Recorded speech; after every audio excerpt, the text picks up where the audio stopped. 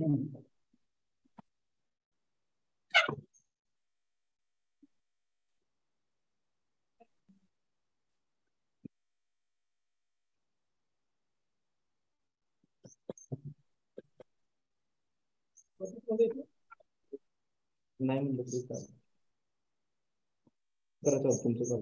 morning, all. Good afternoon, all. On behalf of Loknete Rajarambapu Patil, Ayurvedic Medical College, Hospital, PG and PhD Institute, Research Center, Islampur. I am Dr. Sunil Vadavekar from SHALAKYA Tantra Department. Accordingly, welcome you all for today's national webinar on topic contact lenses and Fess step-by-step approach organized by SHALAKYA. I welcome today's guest speakers, chairpersons, faculty members, PG students, and interns. I also welcome our respected Dean, Dr. Virendra Minkere sir, PG Director, Dr. Pramod Kanap sir, PhD Director, Dr. Ajit Patil sir, and Director of Prakash Shikshan Mandal, Dr. Sandeep Yadav sir. I also welcome and thanks to our founder of Institute, respected Sri Nishikant Bhosle Patil Dada, for his guidance and support throughout. Now I request our respected Dean to deliver his valuable speech for this national webinar. Thank you.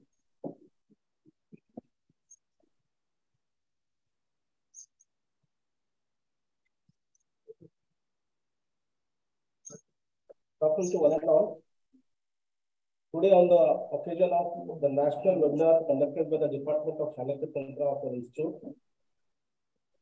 So, at the outset, I wish today's speakers, Dr. Vishal Patil sir, Dr. Mayur Shiralkar sir, for their valuable information on the topic contact lens by Dr. Vishal Patil sir and Dr. Mayur Shiralkar sir's topic, that is endoscopic sinus surgery. So both the topics are quite interesting, and what are the new innovations, the work which has been carried out will be informative for all the delegates who have joined this webinar. So I would like to wish my best to the department people for the conduction of this webinar, and I wish best of luck for the speakers. Thank you. Thank you very much.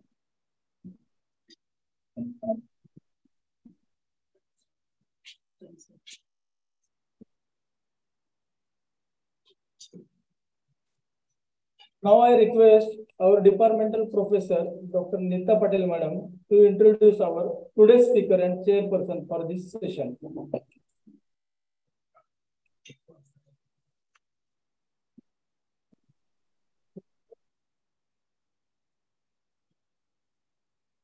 Good afternoon, one and all. Myself, Dr. Nita. On this occasion of webinar, it gives me a great pleasure to introduce the first chairperson for today's webinar. They will effectively take you through the proceedings without further hesitation. I present Dr. Raidas Moresh sir, Vice Principal and HOD SHALAKYA Tantra from AVPM Sai Ayurvedic College, Mumbai. He is a BOS member from clinical subject and a faculty member of Ayurveda faculty from MUHS. Welcome, sir.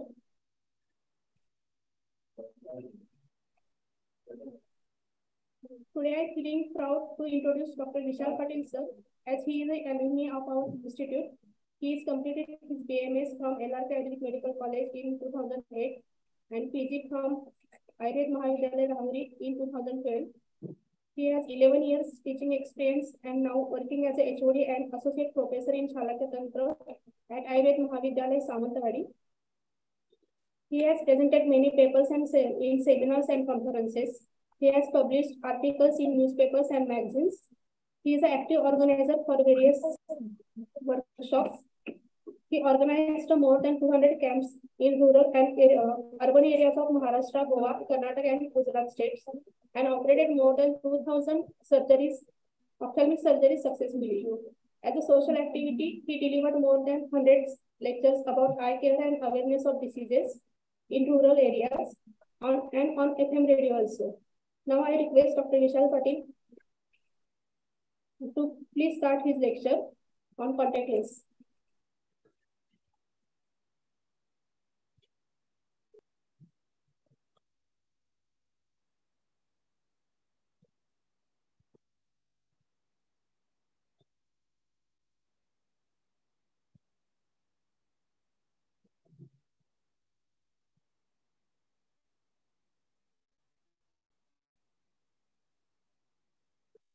Can I start, sir?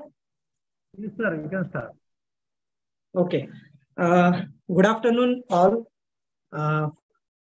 First of all, Dhanvantarya Namaha.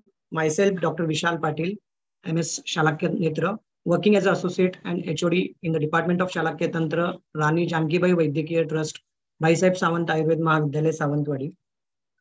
Respected dignitaries and Honorable Nishikant Dada Patil Sahib, respected Dean Dr. Minkere sir, respected PG Director and my friend Dr. Pramod Kanab sir, PG Director Dr. Patil sir, HOD Shalakya Tantra, my sir Dr. Praveen Sawan sir, my teacher Dr. Nita Patil madam, Dr. Sunil Walvekar sir, Dr. Dhage madam and Dr. Bapat madam, and our guide Dr. Ravi More sir and Dr. Virkar madam.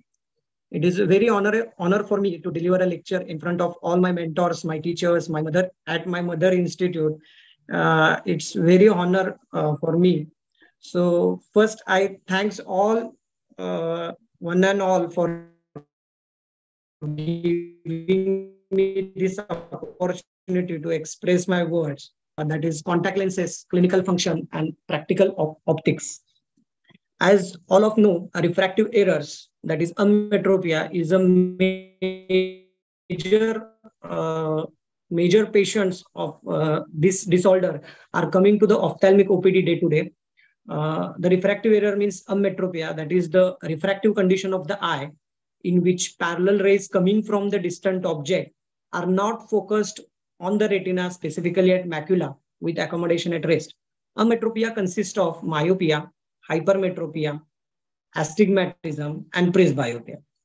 All we know, myopia is a refractive condition in which the distant rays coming from the parallel rays coming from the distant object are not focused over the retina, they are focused in front of retina. So the image is not clearly found and the patient has symptoms of diminished of vision distance. Like that, hypermetropia and astigmatism are also refractive errors. Many refractions of the eye occurs at corneal interface. All we know, the dioptric power of the eyeball is 60 diopters, and in which cornea is the major refractive media. It compromises about 40 to 44 diopters. So the cornea is the major factor for refraction.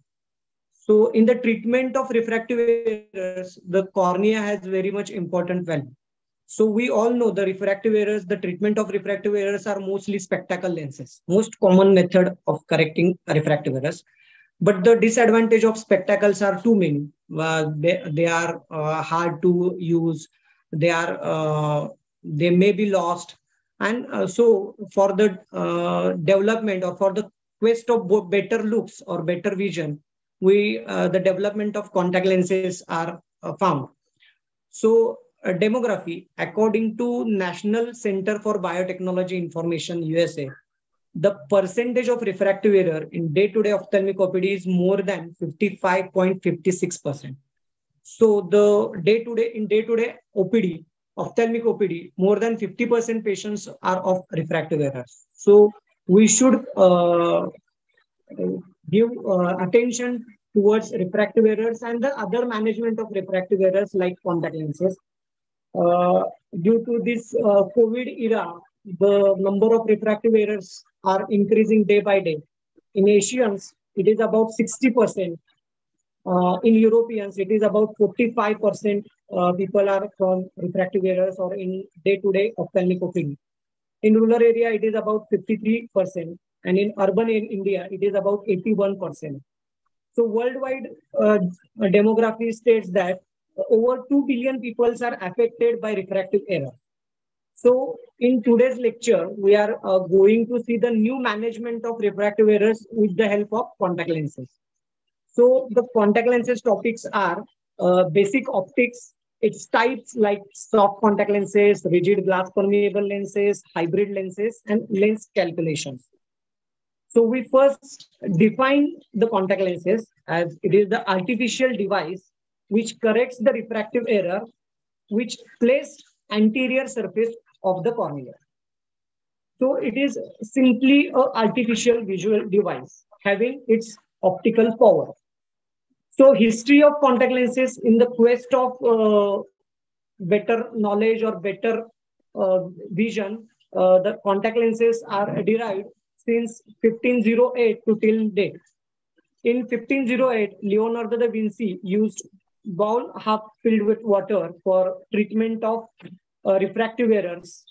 In 1637, Descartes used tube filled water, and in 1887, Muller used glass shells. So the history of contact lenses suggests that the evolution of contact lens formation is from 15th century to till date. So in 1888, Fick formulated the term contact lenses first. Initially, two types are available. Two types were available. One is a blown glass lens from Muller. Muller has designed that contact lenses, blown glass. They are too much hard and they are painful. So the new glass material or the new material for contact lenses are designed. In 1937, Feinblum first used plastic polymer for the manufacture. So in the 19th century, the formation of PVC, that is polyvinyl or polymer, is the technology is developed. So from that era, the contact lenses are manufactured properly or with ideal material. So what should be the ideal material for contact lenses manufacturing? So first thing is it should be highly biocompatible, because contact lenses are placed over the cornea, and all we know, cornea has richest nerve supply. So it should not harmful to the cornea. It should not create foreign body sensation in the eye. So the biocompatibility is the important factor for the contact lens. And it has optical properties also. So it should be transparent, because light rays should be passed through cornea and to get up to the macula. So the optical property is also important. Refractive index of the contact lens is important. So the ideal material has some physical properties like wettability. It should be wettable. It should be hydrophilic in nature. It should not become dry. It is permeable, because cornea has some corneal nutrition is done by air also. So it should be permeable, high water content, heat resistance, and it has specific gravity and scratch resistance. It should be scratch resistance for durability. It should be durable. It should be wear from how many days or for longer period. Now the oxygen transmissibility is termed by dk by k, and it is found that more than 30 dk is used for contact lenses manufacturing property. So the oxygen transmissibility dk by k, in which d means diffusion coefficient, which is in centimeter per second, and k for solubility of the gas in material, and L for thickness of the material in terms of millimeter. So it depends upon the permeability of the lens material, thickness of the lens, and temperature at which test is performed. So oxygen permeability of the lens is like low decay material below 20. Then the next grade is mild decay material, then it is 20 to 40, and high decay material is 40 to 60, and hyper decay material above 60. So oxygen permeability for daily wear, the recommended dk by T of a contact lens is around 30. So low oxygen permeability can result in corneal changes like corneal pathologies like corneal edema, bleb, change in the corneal pH, polymegathism, formation of microcyst in cornea may hamper. So the best contact lens should be oxygen permeability should be around 30 dk by T. So the wettability of the contact lens is also important. The angle that the edge of a bed of water makes with the surface of contact lens called wetting angle. The smaller the wetting angle, the greater the wettability of the lens. So more the wettability of the lens, there is the easy or smooth conduction of wearing of contact lenses. So the finally ideal contact lens material should be meets corneal oxygen requirement. It should not hamper the corneal nutrition. It is physiologically inert. It should not damage to the cornea or the adjacent tissue like conjunctiva. So it should be physiologically inert, most biocompatible. It should be excellent in vivo wetting, that is, it is hydrophilic in nature and it resists spoilation. Spoilation can damage the cornea and it can form the corneal inflammations. So ideal contact lens material is dimensionally stable, durable, optically transparent, requires minimal patient care. It should be cost-effective. Types of contact lens design are the monocore or single cut lens that is used for monofocal vision. Then bicore, tricore or multicore. Toric lens has toric back surface. They are used for the astigmatism purpose or the cylindrical purpose. Bitoric lenses are with the type of prism glass lenses and truncated lenses, lenticular lenses, and bifocal lenses. These are the contact lenses designed. Various types of contact lenses like monocore, bicore, tricore, multicore, but they are not used regularly. Mostly used lenses are monocore lenses. Now the indication of contact lenses. When we prescribe contact lenses, as I told earlier that more than 55%, 55.56% are of refractive errors, in which only 2% are using contact lenses. So the number of using contact lenses is very less. So we should aware the patient. So the indication, the patient best suited to contact lens is one who wants to see better without glasses. So the main indication is optical indication.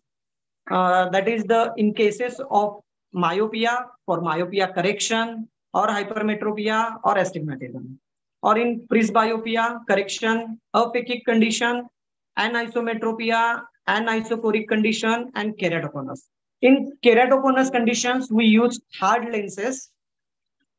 The other one indication for contact lenses using is cosmetic indications for cosmetic effect in cases of aniridia, in cases of albinism or coloboma of iris, or large iridectomy for cosmetic purpose to hide the abnormality.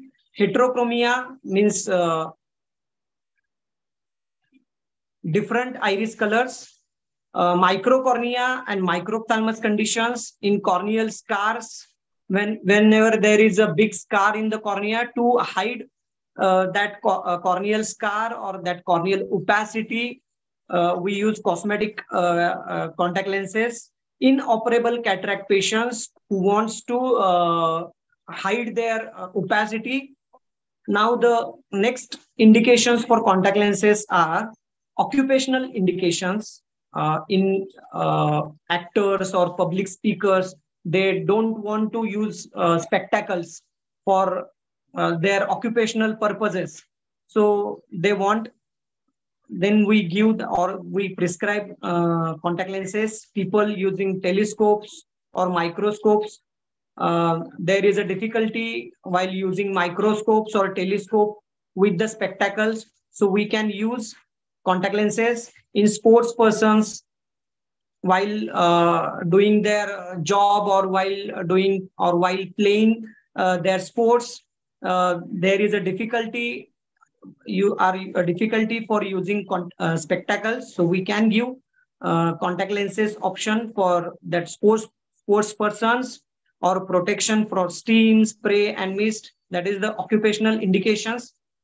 In some cases of orthokeratology, absolute concept, we give the rigid glass permeable lenses or progressive flat fitting lenses for progressive myopia or astigmatism to control the changes in the cornea. Also, we can use contact lenses for diagnostic purpose, for treatment protocols. For diagnostic use, we can use in fundoscopy, gonioscopy, applanation tonometry, or in A-scan biometry.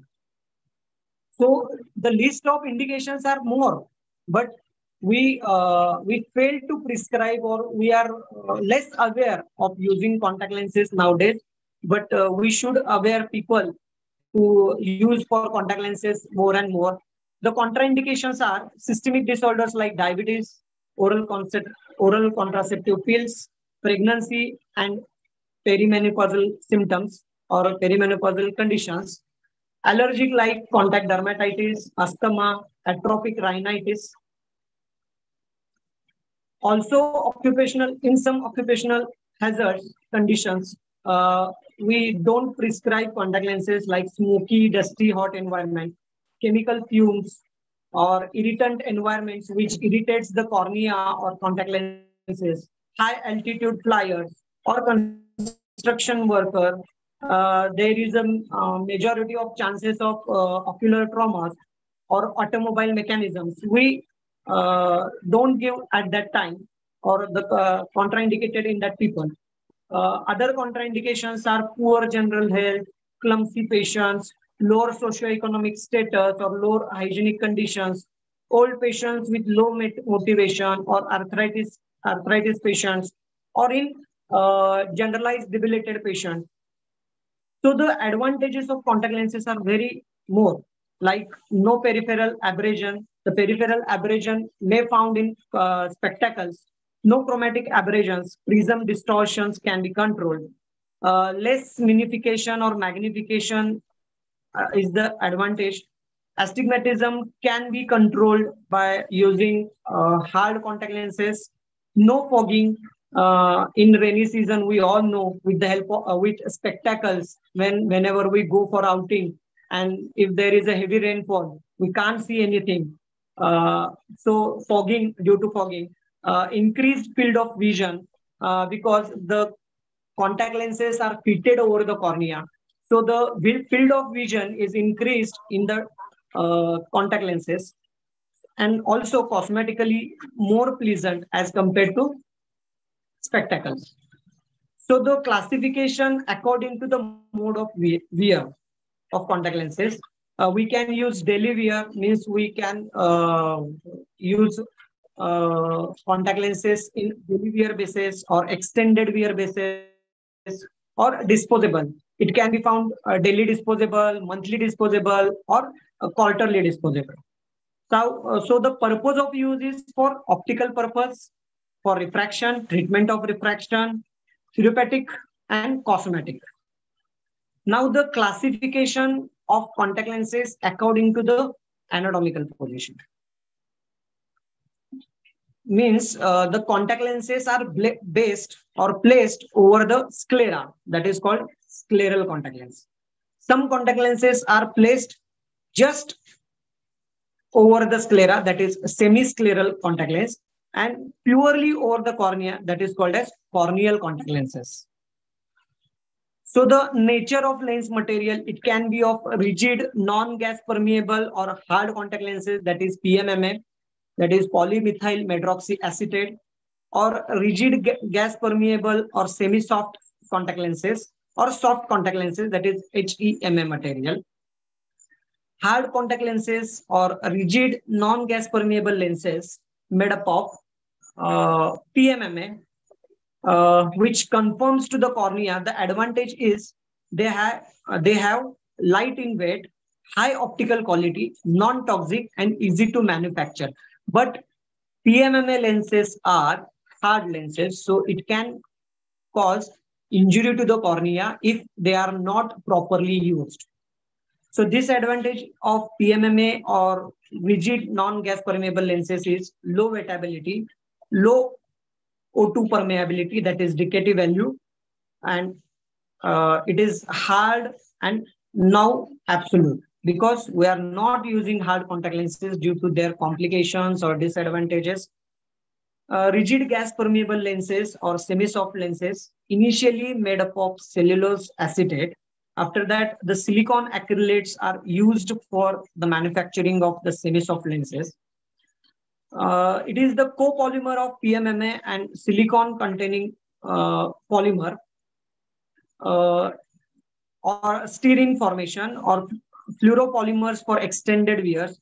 Its size usually 9 to 10 millimeter in diameter. Best in high myopes or astigmatism more than 2 diopters and in keratoconus conditions. Now we difference between the soft contact lenses with high water content and low water content. High water content are more advantageous because it has higher decay value. It is more flexible and faster restoration of the shape following deformation because they are very soft in nature. Its disadvantage due to they are very soft, they are also more fragile. It has more prone for deposition or spoilage. They are also difficult to manufacture because the manufacturing cost and manufacturing process is very difficult. It has lower tensile strength and cannot be made too thin. The soft lenses with high water content and the soft lenses with low water content, the advantages are less susceptible to environmental changes, low protein deposition, ease of manufacturing. They are more wettable and compatible with the all lens care products. Disadvantages are it has low decay value, less flexible, and thin lens difficult to handle for the patient. So advantages of soft contact lenses are are very comfortable, easy to adapt.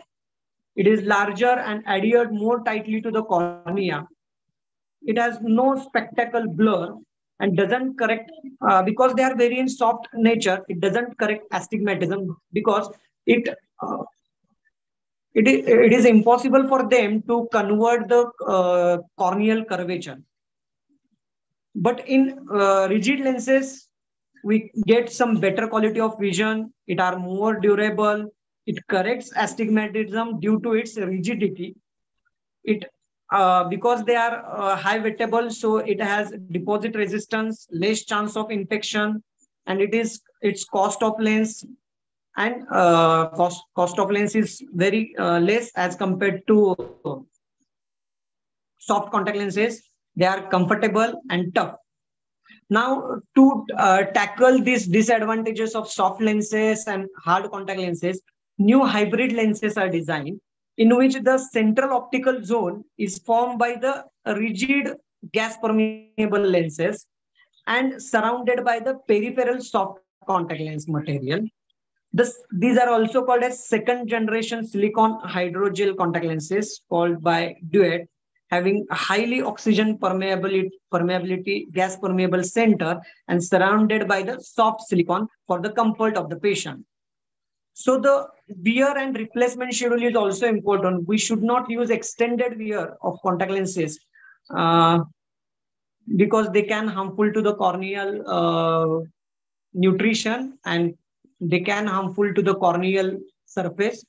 Daily wear contact lenses, we can use traditional replacement cycle more than 3 months. We can use monthly replacement or daily replacement. But I suggest to use conventional contact lenses or prescribe conventional contact lenses because they are used for at least 1 year. And if the patient is taken proper care of contact lens and proper using contact lens care solutions, then he may use it for 1.5 years also. So extended wear contact lenses, allowing lenses to be worn for 7 days or 6 nights without removal. During 1 night per week, the eyes are free of lenses, weekly replaced by new lenses. In this condition, we have to replace weekly. The flexible wear comprises between the daily wear and extended wear, depending upon the demand of the patient to once while sleep with the lenses. These are some images of hybrid contact lenses. Central part is hard, which is made up of rigid glass permeable, and peripheral part is soft. RGP lenses plus soft lenses, also known as hybrid lenses. These are also called as all-in-one lenses. These are some terminology used for contact lenses, like back optical zone radius. Contact lenses fitting is important. For contact lenses fitting, we should pre-fit consultation for complete history of the patient, because in diabetic patients or in asthmatic patients or in pregnant patient, we can not prescribe contact lenses. So complete history, detailed eye examination, some infectious conditions of cornea, conjunctiva, pterygium-like conditions, or in dacrocystitic conditions, we suggest to stop the contact lenses. So detailed eye examination is important. Keratometric reading is important for the calculation of the base curve. That is mean corneal reading is required in terms of mm. Horizontal plus vertical divided by 2, that is mean K, is required in terms of millimeter for base curve calculation. Corneal diameter is measured, and radius of curvature is measured with the help of keratometer in terms of diopters and in terms of millimeter also. So keratometric method for base curve calculation. The base curve is the back surface of the lens, and it is important for in cases of microcornea or megalocornea-like conditions. But nowadays, the standard base curve of 8.4 or 8.3 are used for the manufacturing of the contact lenses. So keratometric readings or the base curve calculation is the older method. So the base curve, that is the rest on cornea, is responsible for good fit. Long radius of curvature, if there is a long radius of curvature, then flatter base curve will found. So optical zone should be at least 7 millimeter, which is central one. And the posterior surface of the contact lens is aspheric, and anterior surface is convex with the power.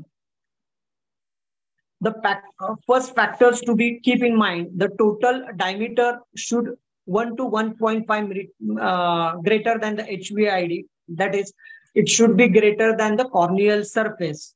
Determination of lens power is determined by spherical power of the refraction, and plus if there is a cylindrical power, and if it is below than 0.5 diopters, then we reject that cylindrical power, and if or we drop that cylindrical power. If cylindrical power is more than 2 diopters, then we go for toric contact lenses. So the contact lens should be tightly fit. It should not move around with the movement of eyeball. So for the sign of tight fit, lens coverage is important, which should be uniform, and the movement of lens should be less than 0.5 millimeters. When fluctuating vision clears on the blinking or the progressive discomfort for the wearing. Age is indentation of limbus, and retinoscopic image is PG for the sign of proper contact lens fitting. After fitting, half hour to 1 hour should be given for subside reflex lacrimation, because cornea has rich nerve supply, and we put a foreign body in the form of contact lens over the cornea. So initially, hyper lacrimation or a reflex lacrimation is more, but during the time, it should total pupillary capture should be important, and the movement of the lens opposite to the movement of the eye. On blinking lens should not move upward because it should be fixed over the cornea. So first we do a schematic flow chart for the soft contact lens fitting. We should use insert trial frame and give patient refraction. After confirming refraction, the trial lenses are used for fitting. But nowadays we don't use trial lenses or trial set lenses. We prescribe contact lenses directly according to their refractive status. And after giving order to the lens companies, we purchase that contact lenses and we give contact lens fitting training, proper contact lens fitting training to the patients. Before that, we do slit lamp examination for corneal coverage, if cornea is healthy or not, corneal thickness, corneal integrity in the form, if there is any corneal abrasion or not, corneal edema or not, centration, corneal keratometric readings, all are assessed. Assessment before the initial fit. Vision assessment, visual acuity, and over refraction if not or. For the base curve calculation, we use keratometric reading in the form of millimeter. So the definition of base curve of a lens is the surface of curve that serves as the basis or the starting point from which the remaining curve will be calculated. That is the base curve which rests over the anterior corneal surface. So the selection of base curve is made when the lens is the semi-finished state, in which case the base curve is always on the finished side of the lens. So we have two formulas. One is Vogel's formula and other one is manufacturer table. With that Vogel's formula and manufacturer tables, we derive the exact power of the lens and we prescribe them like that. So the next point is types of cosmetic lenses. The other one is iris painted lenses with clear pupil for albinetic lenses, or black pupil with iris painted or pupil painted. This is for only cosmetic effect. And the disadvantages are toxic effect and corneal edema. The cosmetic contact lenses are found in various colors or the manufactured with various colors like blue, brown, green, honey, or gray. The new contact lenses types are contact lenses for color blindness people using customized filters to change the wavelength of each color. So they are used for the treatment in the blindness, but this is in the research step. The X-chrome lens and golden yellow lenses are also. Now in 2014, Google contact lens is a smart contact lens project announced by the Google on 16th January 2014. The project aims to assist people with the diabetes by constantly measuring the glucose level in their tears. So these are the newer lenses or newer design lens contact lenses which are used by the diabetic patients. Also in some conditions like keratophakia, epikeratophakia, or keratomeliasis, or epikeratophakia and keratophakia, high power lenses implanted inside the corneal stroma, or epikeratophakia, high power lens is implanted in the corneal epithelium. So the keratomeliasis in situ, we all know with laser assisted, that is LASIK. Hyperosmotic, the newer hyperosmotic contact lenses are also newer contact lenses with optical performance is diminished because the shape and size of the epithelial cell change to close the gap created by the destroyed cells. So the hyperosmotic contact lenses acts as a therapeutic soft contact lenses with unique capability of the increasing drops contact time, It improves the vision, which facilitate corneal healing. They are also used as in the form of bandage contact lenses, and also proven to relieve the corneal edema. Hyper contact lenses are in, and it enables the extraction of the fluid from the corneal stroma, and combined with the increased evaporation over the lens surface. It is disposable and reusable up to 2 weeks. The dual base curve combined with the groove and the holes inside the lens creates the microenvironment above the center of cornea, and that holds fluid with high ionic concentration, and thereby absorption is more. This is the design of hyper contact lenses. Operational principle is the application of hyperosmotic drops results in the extraction of fluids from the cornea, reducing the corneal edema. Indications, that is the therapeutic use in the acute and chronic ocular pathologies such as corneal erosions, entropion, corneal edema, and corneal dystrophies. In post-surgical conditions resulting from cataract extraction or corneal surgeries, it may be used. It can provide optical correction during the healing process if required. Contraindication: any eye disease, injury, or abnormality that affects the cornea or conjunctiva or the eyelids or the dry eye disease. In these conditions, the hypercontact lenses are contraindicated. Any systemic disease which exaggerated by the wearing contact lenses, patients unable to follow lens care regimen or unable to obtain assistance to do so, allergic lens material, allergic to the lens material which are used for.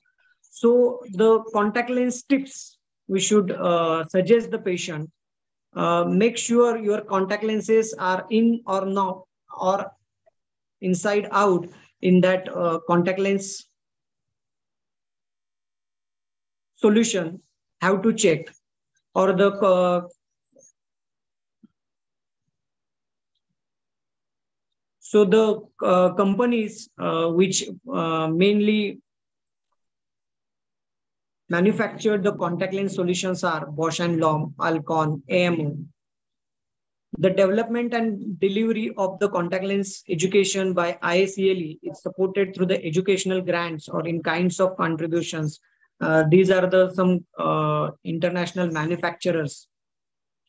So the contact lens care products are also important, because the care and maintenance of the contact lenses is very much important, because we prescribe contact lenses for yearly conventional contact lenses. So the cleaning of contact lenses and their maintenance is important.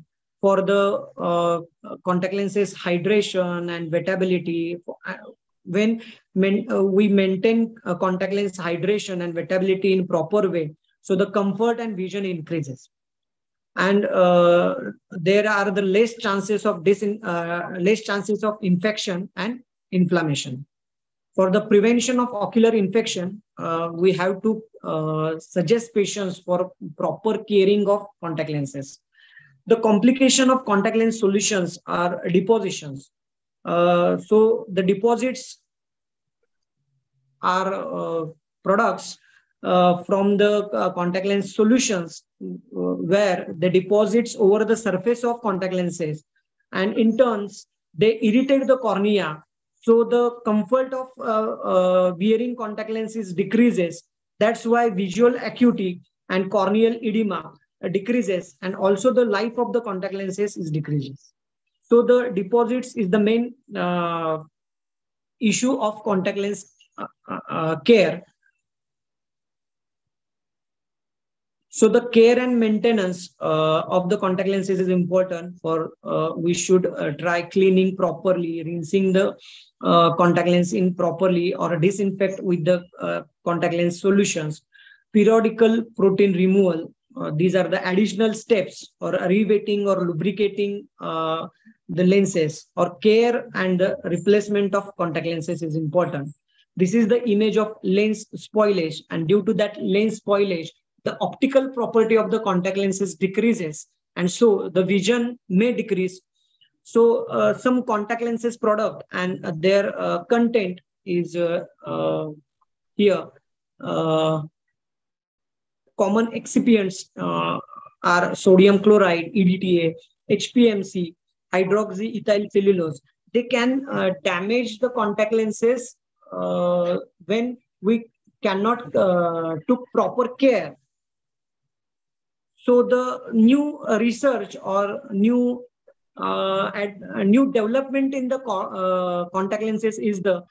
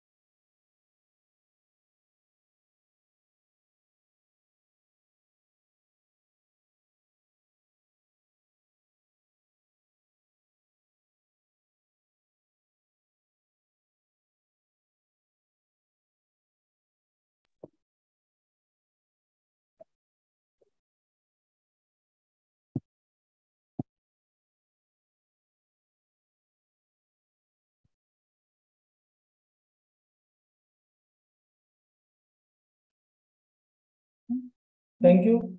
Thank you, Dr. Vishal Patil, sir, for your valuable speech to this webinar.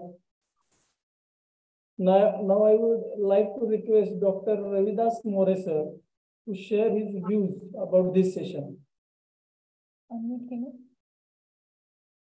Hello. Hello. Hello. Hello. Sir, you are audible. You can share your screen. First of all, I congratulate the Shalakya Tantra Department of Ayurvedic College, Islampur, for organizing such nice webinar and selecting such nice topic for UG and PG students. Walvekar sir, Nita madam, and Madhura madam, and all the concerned teachers and the students of this department, specifically the dean of the college and the PG director, all congratulations to all these faculties, specifically. I think this practice was routine in during the Corona period, and nowadays, now it is this college, your college has organizing this. So thank you, and I congratulate on behalf of myself for this. And thank you very much, Dr. Vishal Patil sir, for delivering such a nice lecture. This lecture was informative, knowledgeable for all these PG and UG students and all faculties also. And this is nowadays it is a routine practice for wearing these contact lenses. What is to choose, whether it is contact lens or glasses? Many patients and even though educated people also, they are in a dilemma. Some educated people also, they want to wear these contact lenses in spite of these glasses, because the disadvantages of these spectacles and some over advantages of the contact lenses. So this is informative lecture, knowledgeable lecture. It is need of an hour today for our society to change this view of these spectacles, and more knowledge and information should be spread among the people also in the society also to take the advantage of this type of new technique or new advantages in this contact lenses. In spite of that, I want to add one thing that in our science, can we give some solution for this in spite of these contact lenses and glasses spectacle also? This is a question in front of us among all these faculties. We have to think over this.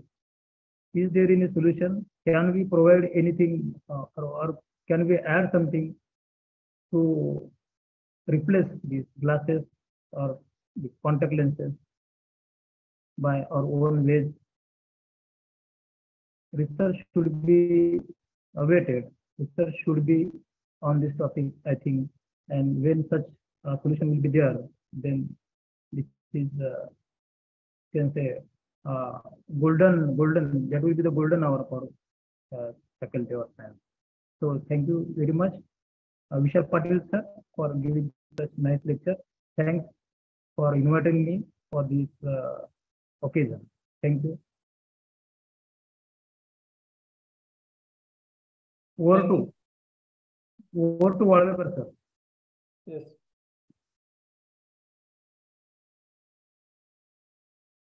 Thank you, Ravidas More sir, for your valuable comments for this first session, first interesting session. Now I request Dr. Madhura Bapat Madam for vote of thanks for this first session.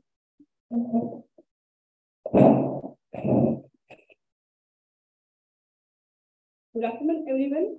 Myself, Dr. Madhura Bapat, Assistant Professor at L.R.P. IMC. I'm pleased to be standing here on behalf of our institute to convey my vote of thanks to our today's eminent speaker, Dr. Vishal Patil sir. Sir, very thankful to your valuable speech. And sir, the lecture is very informative and deeply incited lecture on the topic contact lenses. And I'm grateful to the esteemed delegates of our webinar for their presence and efforts to making this session successful. Thank you very much.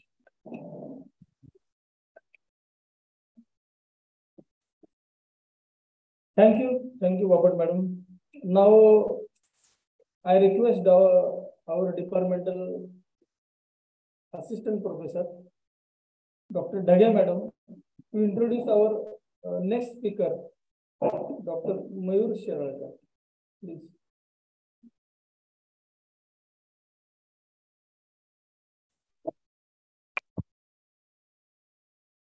Thank you, sir, for giving me this opportunity to introduce our today's guest. Good afternoon to all. I, Dr. Varsha Dhage, Assistant Professor, Department of Shalakya Tantra, would like to introduce our today's chairperson for the next session, respected Dr. Chandana Abhay Mittal Madam. Madam has done her PG in MS Shalakya Tantra and also postgraduate diploma in Netra Road from Pune University. She is a HOD and professor at College of Ayurvedic and Research Center, Apodi, Pune. She has a total experience of 25 years in academics. She is an approved UG and PG teacher, PhD guide, examiner, moderator, paper setter. She has participated in many international, national seminars, reorientation programs. She also presented many research papers in national and international peer-reviewed journals. She also organized and actively participated in many eye camps, eye checkup camps, and skin surgery also, which is involved in Limca Book of Records. So I welcome respected Dr. Chandana Mittal Madam as chairperson in today's national webinar. Thank you, ma'am. Now moving ahead, I would like to talk about the second speaker for this session. My mentor, respected Dr. Mayur Sharalkya sir, who accepted our invitation as a speaker in a very short notice of time. Sir has done his MS in Shalakya Tantra with ENT specialization from Rajiv Gandhi University, Bangalore. He is currently working as a professor, HOD in the Department of Shalakya Tantra, also a medical superintendent in Dr. D.Y. Patil Ayurvedic Hospital, Pimpri. He is working as an ENT surgeon and consultant in Shiralkar Hospital, Pune. Sir has a vast experience in performing various ENT surgeries like tonsillectomy, septoplasty, DCR, and Fess. Sir has published many research articles related with the ENT diseases in national and international peer-reviewed journals. As a Shalakya, today I'm feeling very proud to say that sir has always been there with us since many years.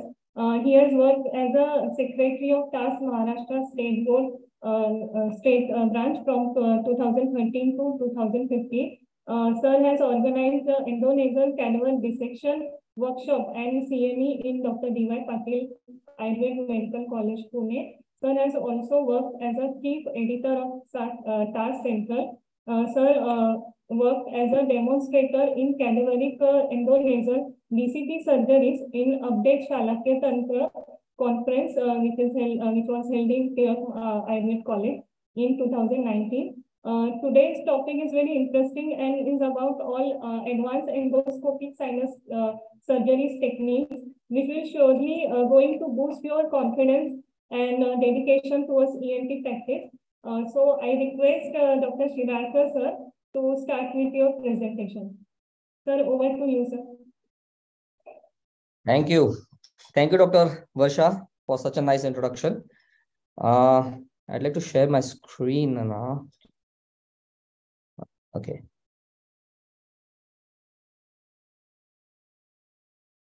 Yes. Sorry. Yes. I think my slides are visible to everyone. Hello? Yes, sir. Yes, sir, visible. Yes.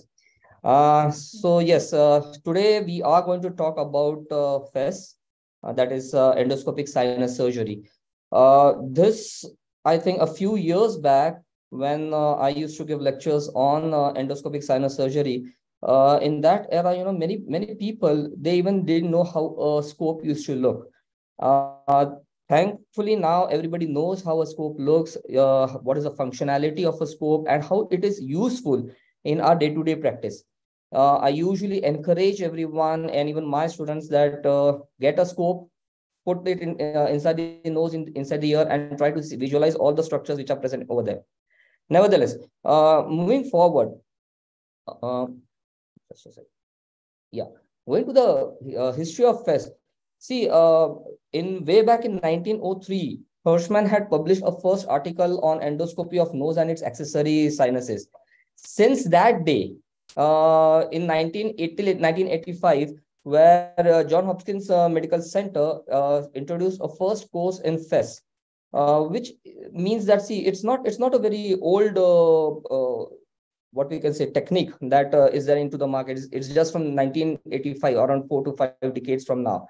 So it's pretty new, known to the medical fraternity, that how Fess surgeries work out. The concept of Fess is very simple. See, any surgery that we do on humans, the concept is very simple, that we try to preserve the natural body or natural mucosa of the body, and whatever is the pathological part, we try to remove only that part. So with Fess surgery or endoscopic sinus surgery, that is very possible for us to, just tackle the pathological part and preserve the rest of the nasal mucosa. I think now everybody knows how a sinuscope looks. It has got, you get a 0-degree scope, 30-degree scope, 45-degree scope, 70-degree scope, 90-degree scope. It is very simple. A 0-degree scope is a scope which, when you look from this eyepiece, you can look straight ahead, and that doesn't deviate from the horizontal axis. So that's a 0-degree endoscope. A 30-degree endoscope, it makes an angle of 30 degrees with the horizontal. So if you see the picture down over here, the scope at its proximal end is, it's cut at an angle of 30 degrees. So when you look over here, you are not looking straight ahead, but rather you are looking 30 degrees up above. Similarly, it goes for 45 degrees, 70 degrees, and 90 degrees. See, all these degrees of endoscopes are necessary for us to visualize various other structures in the nose, which is not possible for us to look by a 0-degree endoscope. Of course, yes, 80% of our job is done with the help of a 0-degree endoscope. But if you do have a 30-degree or a 45-degree or a 70-degree endoscope, it is going to make your work a bit easier. The indications for Fess surgery, I think we all know now, a chronic sinusitis which is not responding to a routine line of medical treatment is indicated for Fess. Recurrent sinusitis, meaning if the patient is coming to our OPD and recurrently he is complaining of sinusitis, yes, we can post that patient for Fess surgery. Nasal polyposis, which includes ethmoidal as well as enteroconal polyps, yes, we have to remove that, we have to clear the passages of the sinuses. Sinus mucoceles, where this is a bit debatable part, because many times mucoceles, they are it is a patient doesn't have any complaints about it, so it can remain as it is, usually present at the floor of the maxillary sinus.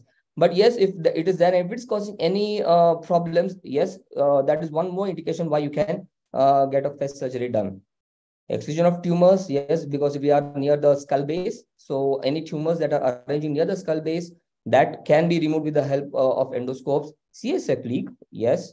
Orbital decompression, Graves' disease, many times there is proptosis present. So yes, if we need to make serrations on the lamina papyracea and decompress the orbital fat, wherein helping to decompress the orbit.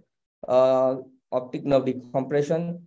DCR, yes, but rather it's endonasal DCR, which I usually I am of this say, even in my department, I usually say that there's no point in posting each and every patient for external DCT or external DCR. Endonasal DCR is a very important and very nice technique by which there is no scar present on the patient's face. And yes, you get excellent results by doing endonasal DCRs as well. Corneal atresia, foreign body removal, yes, endoscopes play a very vital role. If it goes more posteriorly, you under a general anesthesia, you can remove with the help of endoscopes. Epistaxis control, yes, not anterior, mostly posterior epistaxis. If it's coming from the Woodrow's plexus or the sphenopalatine artery, it helps us to control with the help of endoscopes. Now, these are a few important structures that we all have to remember, while doing a Fess surgery. The nasal septum, the three turbinates, superior, middle, and inferior turbinate, the uncinate process, the natural maxillary ostium, ethmoidal bulla, ethmoid sinuses, which includes anterior and posterior ethmoid sinuses, sphenoid sinus, frontal recess, lamina papyracea, and the ethmoidal arteries. So what I'm going to do is I'm just going to talk about a few important parts that we need to keep a watch while doing a Fess surgery, which will help you to avoid creating any problems while operating on a live patient.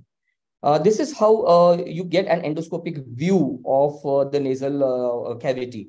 You see this is a middle turbinate, and the place where it is attached, this is the lateral wall of the nose. The septum obviously is on the medial side. The lateral side of the nose, where the middle turbinate is attached to the lateral wall, and you can see axilla written over here. Now, axilla is a very important part and a very important structure while doing a Fess surgery. The name is given simply because as our arm is attached to our body, similarly, the middle turbinate is attached to the lateral wall at this juncture, and hence called as axilla. The important point is that this is the place where agar nasal cells are present, and I'll be talking about agar nasal cells in a short while. But this is also a place where we usually start infiltrating while starting a Fess surgery. So anytime, whenever we are going for a Fess surgery, the first thing is that, yes, we have to try to identify where the axilla is there. Once you identify the axilla, then you can go ahead with the further surgery. This is again a similar slide as it was previously, but the important landmark is that you have to concentrate on the middle turbinate and not the superior and inferior turbinate, but the middle turbinate and the middle meatus is the place where we are going to work our maximum surgical part, and hence middle turbinate, axilla, as I've just discussed. The uncinate process, I'll be talking about that. The bulla ethmoidalis, ethmoidal access, as I said, anterior and posterior ethmoidal cells, lamina papyracea, ethmoidal arteries, anterior, middle, and posterior ethmoidal arteries, the ground lamella, sphenoid sinus, and the maxillary sinus. Now we'll be talking in short about a few important structures, and the first one obviously is the uncinate process. See, now you can see this is the middle turbinate over here. And you can see this structure, a leaf-like structure, which is present, and that is called as an uncinate process. See, if you want to do a Fess surgery, this is the first thing that you have to remove. Okay, so the uncinate process is an important landmark, and it is necessary for anyone while starting a Fess surgery. As I said, we need to identify the axilla. Similarly, we have to identify the uncinate process as well. So it's a leaf-like projection, which usually covers the bulla ethmodalis. It covers the maxillary sinus, and it's a gateway towards the further sinuses that we need to explore. Now, this structure has comprises of 3 layers, and I'll be showing it to you in a short while. That comprises 3 layers: mucosa, bone, and mucosa. So the mucosa layer is present. There is bone in between, and there is again mucosa present. So there is a thin bone which is present between the 2 mucosal layers. I'll be showing it to you in a short while. The next are the ethmoidal air cells. You'll be coming across a lot of these, when you look at any scans or anything, you'll come across these headings that there are agarnaza cells, as I just described, L.R.P cells, frontoethmoidal cells, suprabullar cells, or Onodi cells.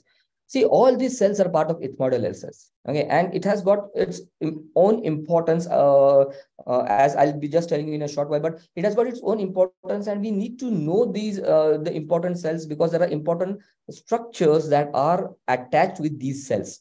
I won't be discussing much about the frontal or the suprabullar cells, because see, that is a part which is present near the frontal recess. And to be very honest, while doing a Fess surgery, it is not possible for us to look into the frontal sinus. We just work on the frontal recess. We try to clear the passage over there so that the frontal sinus, it starts draining into the middle meatus. But nevertheless, the name itself suggests. See, the frontal bullar cell. See, now, what is a bulla? Bulla is nothing but it is a part of the anatomical part of the nose where the anterior air cells, ethmoidal air cells, they come together. So the frontal bullar cells are just present in front of the bulla. Supraorbital is the one which is present above the orbit. So supraorbital ethmoidal cells. So the name itself suggests that what kind of air cells they are. But of course, we are not going to discuss much about these air cells. The main important air cells are the agarnaceae, L.R. cells, and the Onodi cells. Now, agarnaceae cell, as I just said, see, it is the anterior most ethmoidal air cell. You can see it over here. And so hence it protrudes out at the junction of the axilla, the place which I had just shown to you, all of you. That is the place where the agarnaceae cells are there. It has got its own importance because it is directly connected to the nasolacrimal duct, and of course it has got its extensions to the orbit as well. And hence, if there is an enlarged agarnaceae cell, while operating, we should be very sure that we are not disrupting or we are not trying to injure the agarnaceae cell to such an extent that the orbit will come into the picture or the nasolacrimal duct will get injured by that process. L.R. cells. See, you can see this cell over here. So it is present on the medial inferior wall of the orbit. You see, it is a cell which is actually creating, or it is coming in between the drainage passage of the maxillary sinus. So this is the maxillary sinus, and it is draining into the middle meatus again. But this is the L.R. cell that many times, if it is increased or the size is more, then many times it creates an obstruction to the passage, and hence patient does come to you complaining of recurrent maxillary sinusitis, and we need to open up this air cell so that the drainage is increased. The Onodi cells. Now, Onodi cells are the cells which are just present before the main sphenoid sinus. The importance of these cells are because it has got its proximity towards the optic nerve and the internal carotid artery. Nevertheless, even the sphenoid sinus has got its own junction, or it has got its proximity towards the optic nerve and the carotid artery. But many times when Onodi cells are there, there is an n number of possibility that the carotid artery might be a bit anterior than what we do expect. So having a proper knowledge of Onodi cells is important. Now, lamina papyracea. See, as the nerve itself, as the name itself suggests, it is paper-like structure. So it's a thin paper-like structure, which usually, it covers the anterior ethmoidal air cells as well as the posterior ethmoidal air cells. So it is a bridge between the orbit and the nasal cavity. And you can clearly see a demarked dotted line over here. Many a times, this lamina papyracea can be dehiscent also. So this should be kept in our mind. Many a times it can be dehiscent. If it is dehiscent, many a times the structures of the orbits, they protrude into the nasal cavity. And hence, knowing the lamina papyracea, whether it is intact or not on a scan, is very important. Now, coming to the vessels. Now, see, there are three important vessels that we usually encounter while doing a Fess surgery. And we should be aware about these vessels and where they are located. If we avoid going near these vessels, there are very less chances that you will encounter a lot of bleeding while doing a surgery. The biggest amongst the three are the anterior ethmoidal artery. It's one of the biggest vessel, and it is one of the most commonly ruptured vessel. And believe me, if you rupture this vessel, it starts bleeding like hell. It becomes very difficult for you to control that bleeding.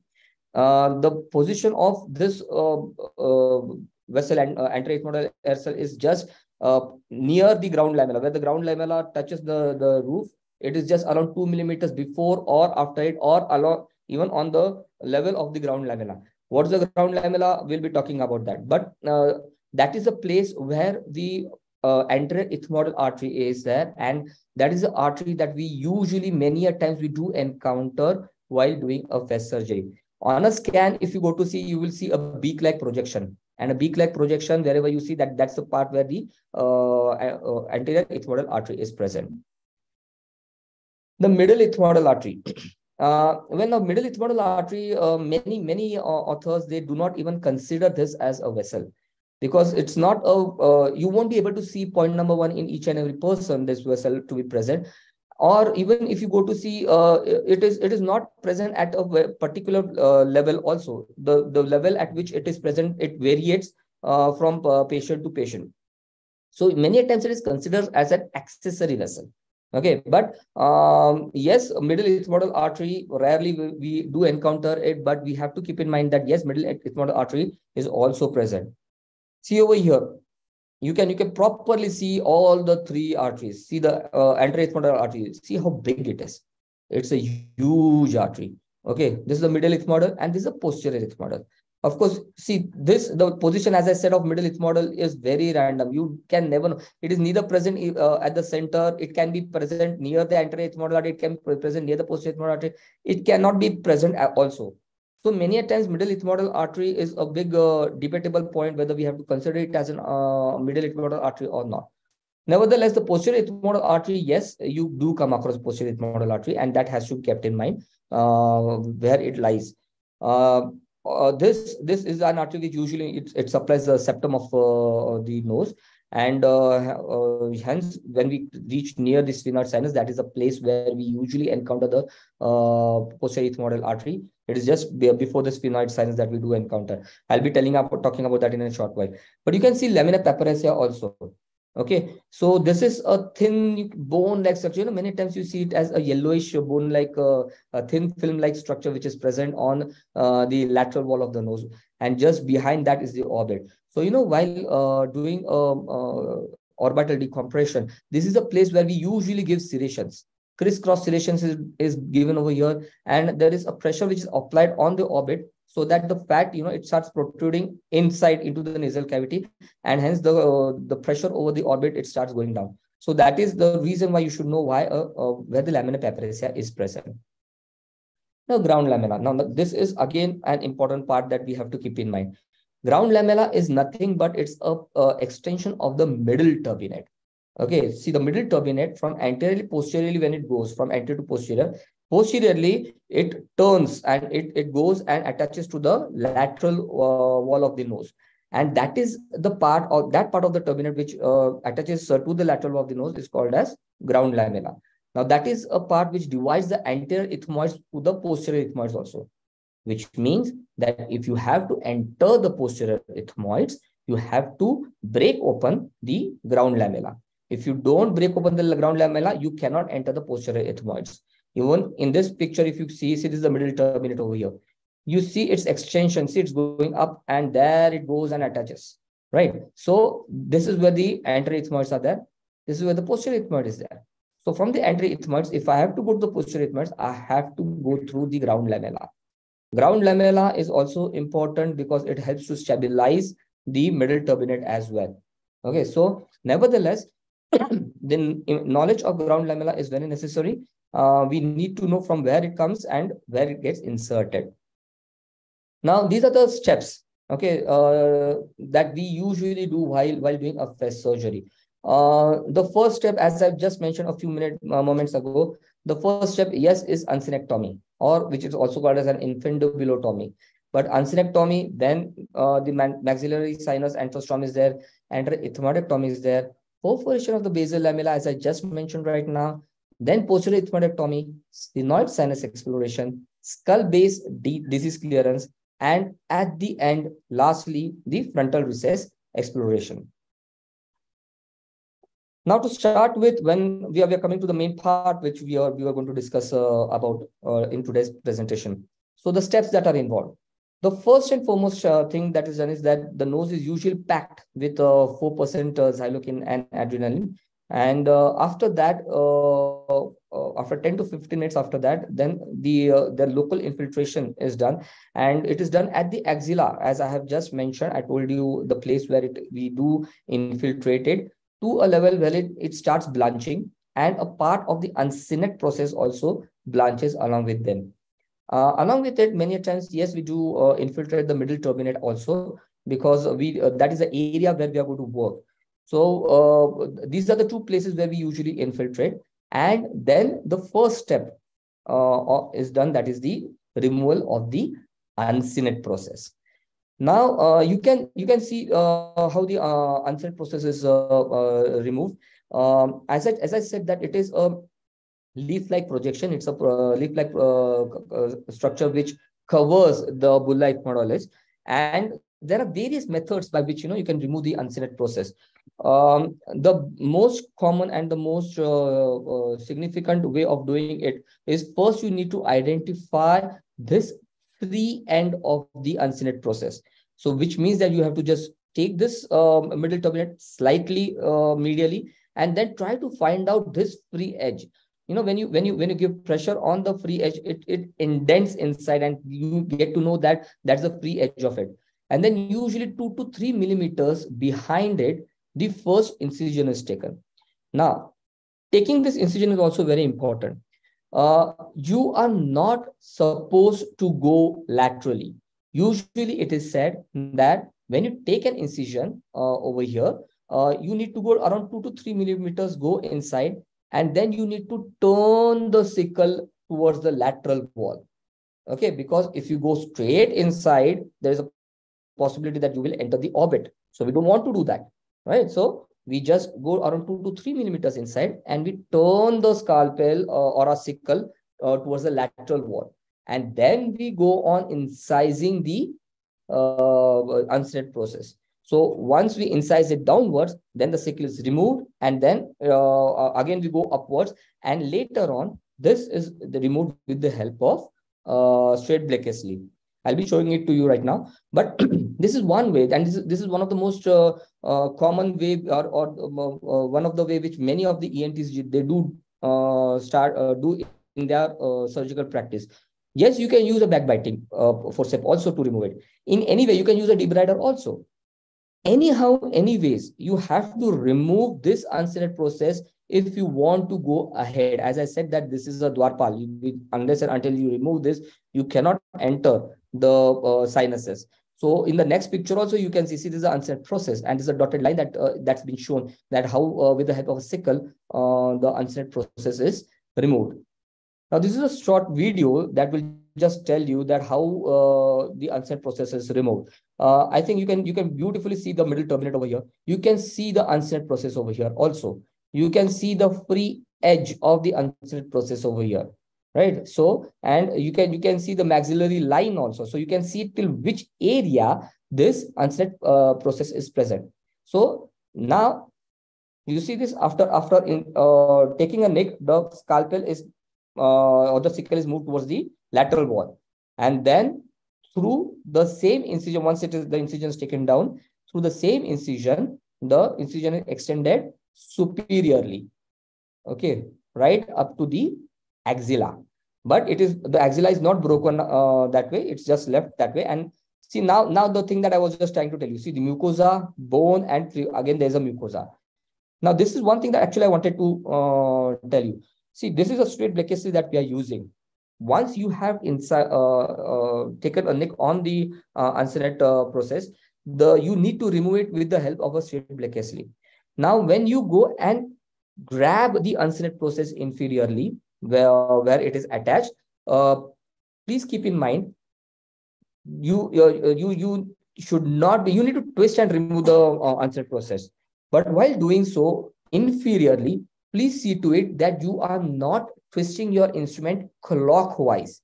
Because if you twist your instrument clockwise, this is what starts happening, is you start tearing the mucosa. And then this oozing, it starts trickling down. So hence, it is always said that when you grab it inferiorly twist it anti-clockwise, and superiorly twist it clockwise. You'll see it this way. See now it will be grabbed, okay, at the base, and when you do an anti-clockwise movement, it comes off inferiorly, the place from where you want it. And similarly, once you go superiorly, there we go. Okay, it should be exactly the opposite way, do clockwise, so that the uncinate process comes out the place, exact place where you want. What you can see in front of you is a bulla ethmodalis. So as I said, that unless and until you remove the uncinate process, you cannot visualize the structures ahead. That's the middle turbinate is still intact over here, right? So removing the bulla is again a very important part. With the, see, you can do this surgery with very minimum instruments. You can make use of a straight black, which I usually do in my surgeries. Debriders, yes, if you do have, you can definitely go ahead with it. But debriders, in my setup, we do not get such patients who can afford doing it under a debrider. So it's with the main or age-old-fashioned instruments is we remove all the structures present in the nose. So removing a bulla is also very important. You see the bulla ethmodalis over here. Okay, the first thing that is done is always in the entire Fess surgery. Please keep in mind, avoid going laterally. Okay, laterally and superiorly is the place which you have to avoid going. Stay as much possible as medially and inferiorly. The more you stay medially and inferiorly, the less chances of you encountering any important structures is there. Anyhow, so when we go to remove the bulla in a similar fashion, what is done? You have to take a punch medially and inferiorly. And we need to see whether there's a lumen present or a hole present inside. Why you need to see a lumen? Because as I just mentioned a few minutes ago, if the lamina papyracea is dehiscent, this could be the orbital bulge also. And so it is always said that take a hearty punch and medially and inferiorly, see if there's a lumen. If you see a lumen, then you can put your black inside, open up all the air cells, and then remove the bulla entirely. Always keep in mind, when you remove the bulla, remove it entirely. Don't remove it halfway. So in this video also, you'll be able to see, as this was the bulla that I had just mentioned. Okay, this is the black. And now just see that there's a hearty bite which will be taken medially and inferiorly. Okay, go in, take a bite, leave it, see if there's a lumen inside. Okay, you see there's a lumen inside, and then start removing. But when you remove, as I said, remove it entirely. Okay, don't keep it halfway. Okay, so the entire bulla ethmodalis is removed. What we come across now? What is the structure that we see now? This structure, it is nothing but the ground lamella, okay, or the basal lamella. So this is that part of the middle turbinate that is going posteriorly, and it is coming and attaching to the lateral wall. Of course, if the disease actually is limited only up to the anterior ethmoids, you need not go and perforate the posterior ethmoids. As I just mentioned a few minutes ago, whichever the pathological part is there, you are supposed to remove only that. The healthy parts are to be left as it is. So it is not a rule that if you're doing a Fess surgery, you should be going and removing all the structures, or you need to explore up the sphenoid. It's not a rule. Only the place up till where the disease is there, just go explore it, remove those disease pathological parts, and you are good to go. So, of course, now starting with the posterior ethmoidectomy. See, the posterior ethmoidectomy, again, it starts, as I said, with the perforation of the basal lamella. Okay, so this is the basal lamella that you can see, and we need to perforate this. Please understand one thing. The inferior part, now this is also called as a ground lamella. We are not supposed to disrupt this part. This has to remain as it is, because this is going to help stabilize the middle turbinate. And middle turbinate, in the entire process, you are not supposed to fracture, because the middle turbinate is inserted to the cribriform plate, and if you fracture it, there's a possibility of a CSF leak. So this has to remain intact. So even for that matter, the ground lamella should be intact.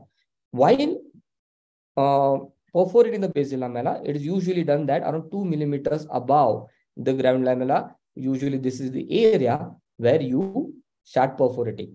Perforation again is in the same manner. Go up, perforate, you will get to see it. Okay, perforation again in the same manner. You go up, push in and open up. See if there's a lumen. You see a lumen, and then after that, it becomes easier for you to remove the posterior ethmoidal air cells. Now, this is a mushroom forceps that's been used. Mushroom forceps are good to use because, you know, it doesn't cause trauma to the structures which are present in front. It goes on cutting sideways. So you can cut from any place, to the left, to the right, up, down, each and every place you can remove the structures present. Of course, the mucosa which you see, mucosa in this case has been stripped off just for anatomical demonstration. In normal individuals or in healthy individuals, the mucosa has to be kept intact, because, you know, it regrows. It has to again create the nasal cavity properly. Nevertheless, so once you get to know that there are no important structures over there, you go on removing the posterior ethmoid air cells. Up to which place? Up to the place where you reach the sphenoid sinus. Okay. Now, of course, this again with the help of the mushroom forceps, the mucosa has been teared off. That should not be done. That should not be done in normal patients. But for anatomical demonstration, it is very necessary for you to be knowing it. And once you remove it, you will come across the posterior ethmoidal artery, which will be visible. You see this. Okay. So the posterior ethmoidal artery. Okay. And this, this is the sphenoid sinus where we are going to go, but that is the posterior ethmoidal artery. Okay. So once you reach now the face of the sphenoid sinus, there are two ways by which you can explore the sphenoid sinus. One, yes, you can try to explore it through its natural ostium, by which you need to lateralize the middle turbinate, check where the superior turbinate is there, and on the level of the superior turbinate, over here, you will get to see the natural ostium of the sphenoid sinus and explore the disease out from there. That is one way, which of course we do in our routine line of surgery also. Or the second way is you make use of a J-shaped curate in order to enter the sphenoid sinus. Now, rule again remains the same. You have to stay medially and inferiorly. Please avoid going superiorly and laterally, because now you are entering an area where there are a few important structures. Okay, so you can see this J-shaped curate, and you can see this is the posterior ethmoidal artery which is present. And this is how you please don't go here. Here you are near the orbit. Please don't go there. So you need to go medially and inferiorly. Okay, see that. And just with a hard push, you can enter the sphenoid sinus. That is where the sphenoid sinus is present. Once you remove the curate, you need to just go and see if there is a lumen again inside. And if there's a lumen inside, again, similarly, take down the entire wall and expose the sphenoid sinus. Now, in cases of disease condition, many times see the anatomical structures, as you can visualize, currently you won't be able to see because the anatomy is disrupted. But you should be knowing first the normal part in order to understand the abnormal part, right? So even in our medical science, first we should know what is the physiology, and then we can understand what the pathology is. So similarly, first you should know what the anatomy actually is, and so after that you can understand what the pathological findings are there. Of course, now while after removing this, again this is the mucosa which should remain intact, but that is removed for demonstration purpose. Oops, sorry, just a sec. Let me just. That is removed for demonstration purpose, and let me just take it ahead. Yeah.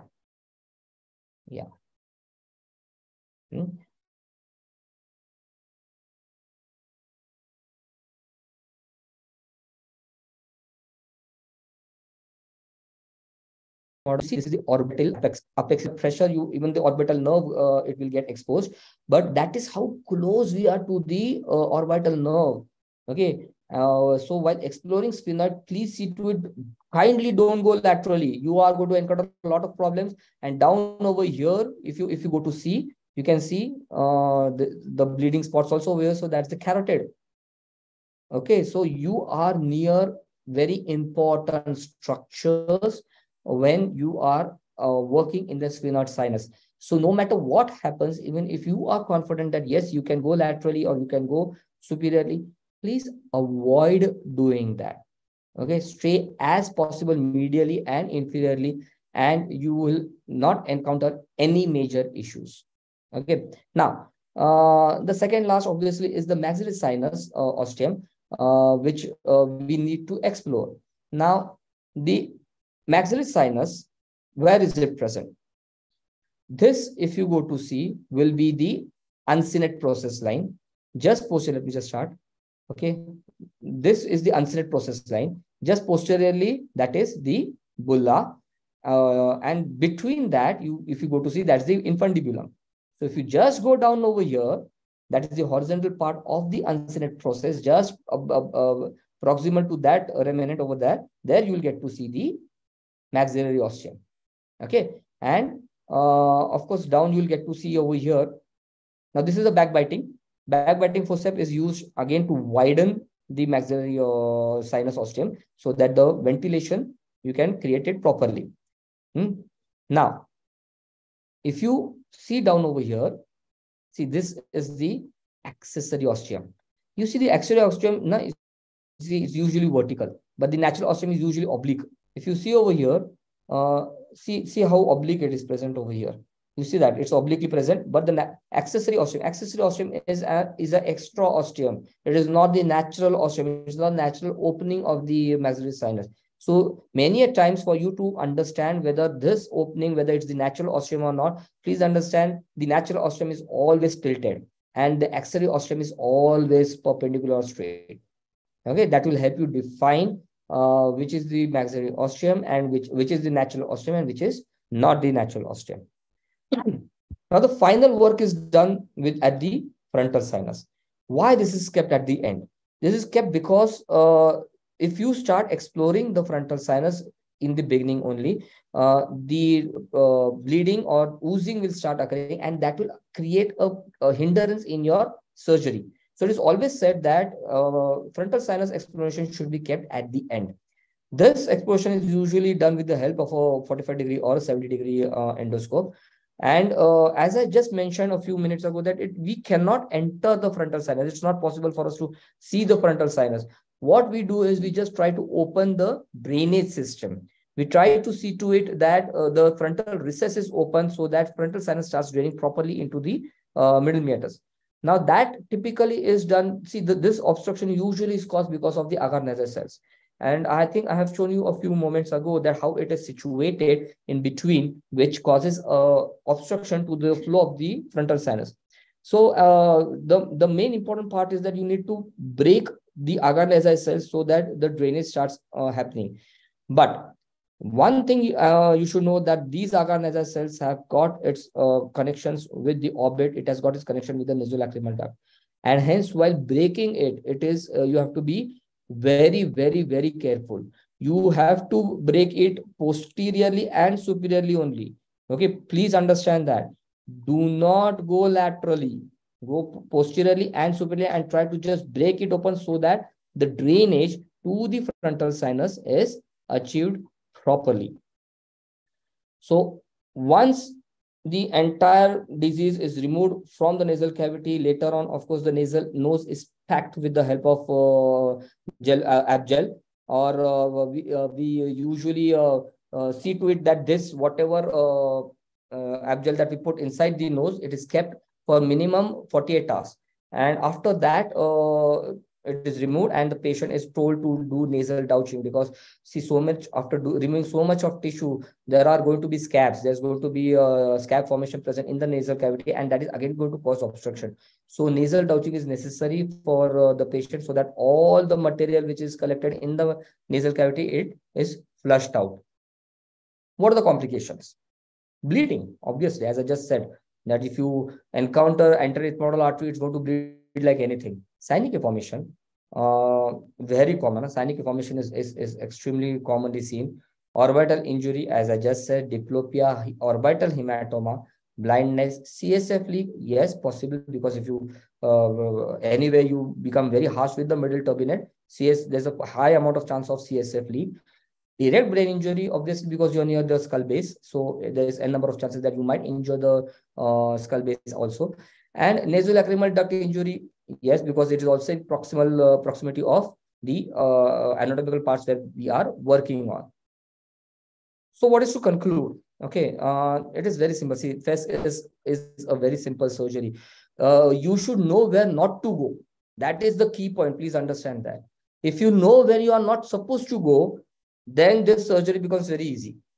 If you don't know where you are not supposed to go, then you are going to encounter a lot of problems, right? So keep this thing in your mind. And the following structures, again, the onset process: maxillary sinus ostium, bulla ethmodalis, lamina papyracea, ethmoidal arteries, ground lamella, frontal sphenoid sinus, and the frontal sinus. Again, a take-home message is minimum trauma, okay, will lead to minimum injury, which in turn will help in better outcome of the surgery. Now, this is a small video of an AC polyp that was being done. Now, you see, I was not being able to visualize the axilla. I told you the first thing you need to see is the axilla. And see, there I could see the axilla.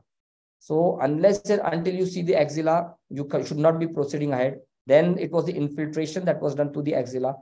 And what I was doing over here, see, I was not being able to visualize any structures in and around because the polyp was way too big. So with the help of a gauze, I was just trying to, dissect. See, the maxillary, the enterocolon polyp is coming out through the maxillary sinus. So I was just dissecting the connection of the polyp from where it is arising from the maxillary sinus. And by that, the polyp will become mobile and we can remove it. Okay. Now you see, once while doing so, see all the pus coming out. You see that?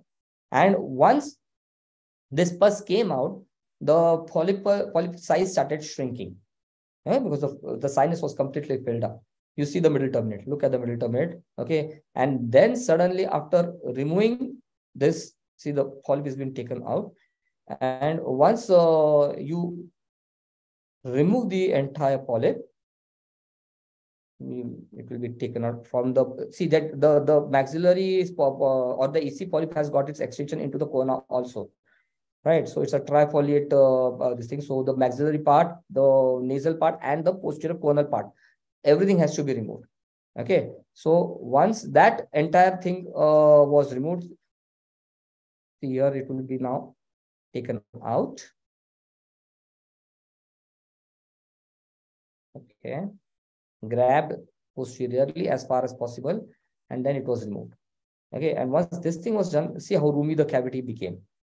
And the last thing that needed to be done was to open the maxillary ostium, and that was done with the help of a backbiting forceps. You see, this is the uncinate process. Okay, so it is just near the horizontal part of the uncinate process that part was removed. Of course, some part of the uncinate was also removed during the process. Okay, just to ventilate. And this is how the alveolar nasal pack was placed inside. Okay, it was placed totally, and as I said, that this pack usually is removed after 48 hours. Okay.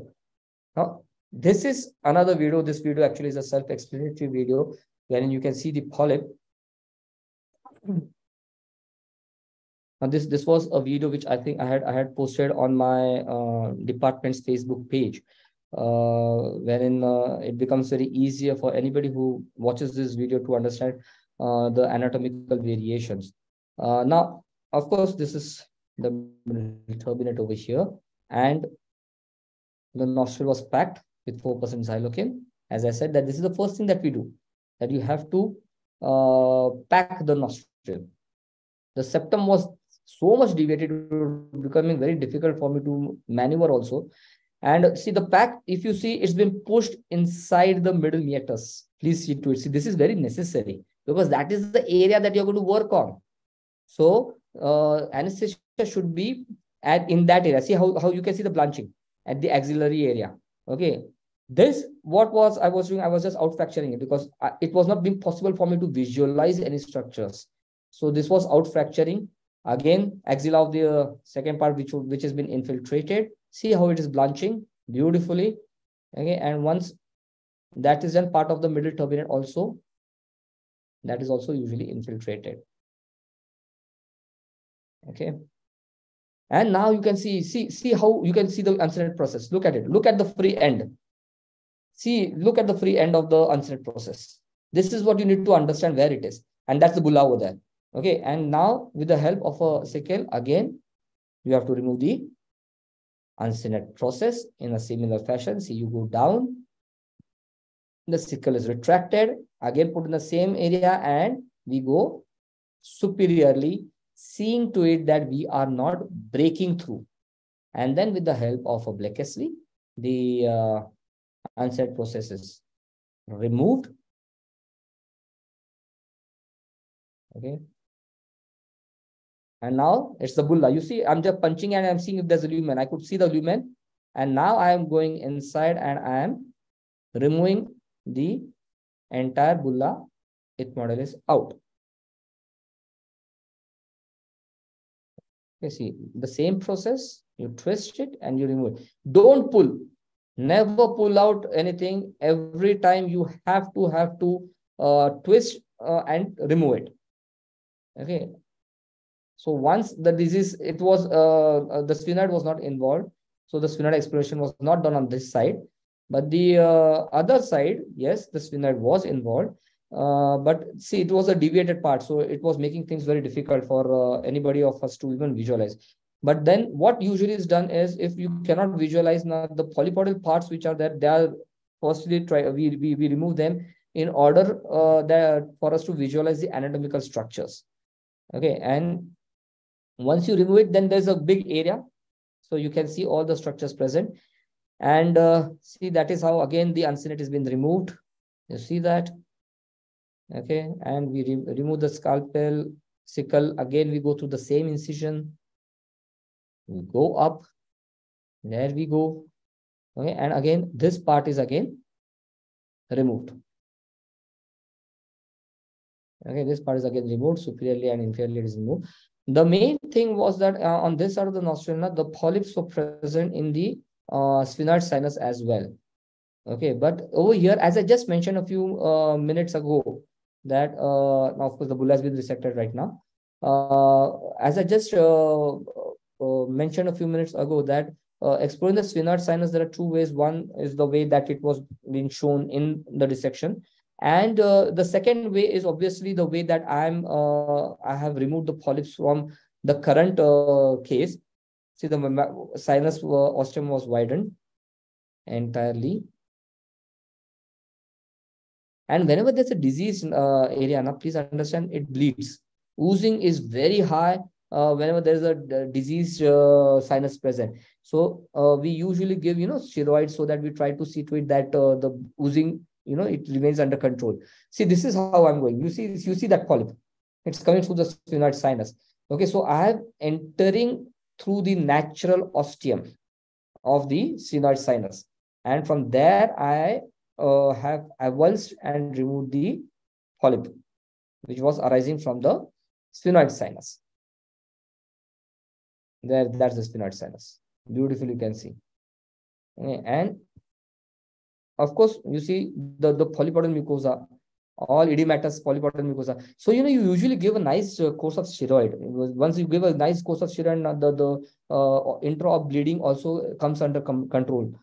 Okay, and it helps to regress the polyps also. That's the sphenoid sinus out over there. Okay, perfect. I think that is what the main thing is, that you should not see this. Even the turbinate is intact. There is no problem with the turbinate also. The turbinate is intact, which is very, very, very necessary. Okay, and the recess is again explored further to see if there is any underlying disease present. And once, see, that's the superior turbinate over there. Okay, and once this entire thing, see that superior turbinate over there. Okay, and once this was done, then again the nose was packed with Abgel. And again, as I said, the same rule applies. Remove the pack after 48 hours, not before that. During this period, of course, the patient does have epiphora. The patient does complain of sinusitis or headache continuously because the passage is blocked. So once you remove this package, then the highway again becomes open. So that is how it is packed. So I hope everybody have got some glimpse of how we do work with the sinus surgeries.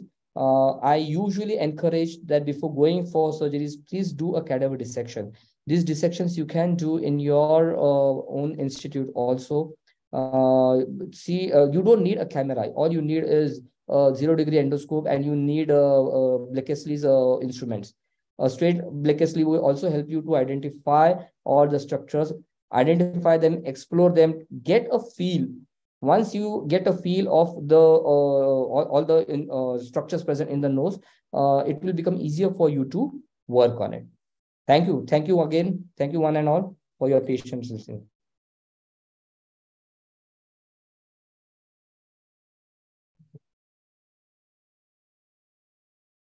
Hello. Hello. Yes, ma'am. Thank you, Dr. Shalakya, sir. Now I would like to request Dr. Chandana Nirkan, madam, to share her view about this session. Ma'am? Yeah. Good afternoon. Hope I am audible. Yes, ma'am. Yes, madam. Yeah. First and foremost, I would like to thank organizers for giving me opportunity to share this interesting session. I appreciate and congratulate Team Shalakya of L.R.P. Ayurvedic Medical College, Islampur, for hosting successfully this national webinar.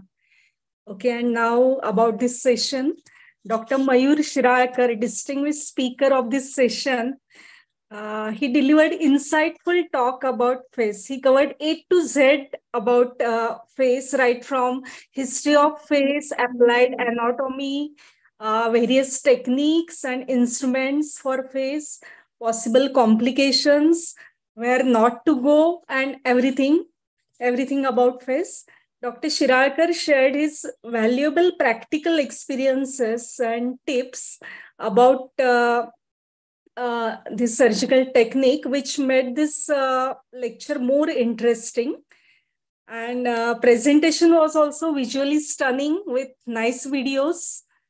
As usual, Dr. Shiralkar must have motivated and inspired many PG students toward ENT practice and especially mastering endoscopy technique. Okay, thank you. Nice presentation. Thank you, ma'am. Thank you, ma'am. Virkar ma'am is my teacher, my guide. So it feels, always it feels nice when your teacher appreciates you. Thank you, ma'am. Thank you very much. Thank you. Thank you, ma'am. Now I request Dr. Sunil Wanekar sir for a vote of thanks for this session.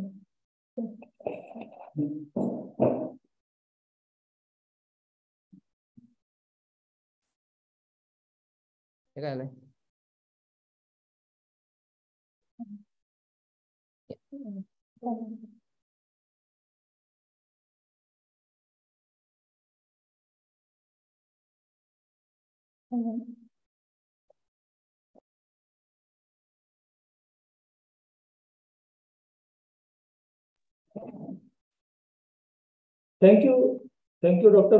Mayur Shiralkar sir, for your valuable lecture, and which will be definitely informative for our PG students. Thank you once again. Now we are in the last phase of session. On behalf of Ayurvedic Medical College Islampur, I take the privilege of proposing a vote of thanks. First of all, my sincere thanks to our chief speakers and chairpersons for accepting our invitation and delivering such interesting topics and informative speech to us. Next, my sincere thanks to our founder of Institute, founder of Institute, Sri Nishikant Bhosle Patil Dada. Then our Dean Sir, Dr. Virendra Minkere Sir, and Director of Prakash Shikshan Mandal, Mr. Sandeep Yadav Sir, PG Director, Dr. Pramod Kalab Sir, PhD Director, Dr. Ajit Patil Sir. Next, my thanks to our HOD, Dr. Praveen Zawan Sir, and all organizing coordinators, Dr. Neeta Patil Madam, Dr. Dage Madam, Dr. Bapat Madam, for their support and cooperation. Thanks to IT department, non-teaching staff, and our delegates for active participation.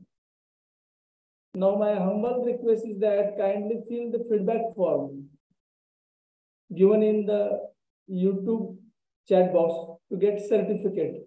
Those who have registered for this webinar, only they will get the certificate who were registered. Please notice that. If anybody having any issues regarding feedback form or any submission, please contact with us, this team. And thank you all. Then this meeting is over.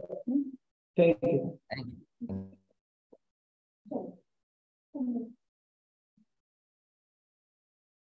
you.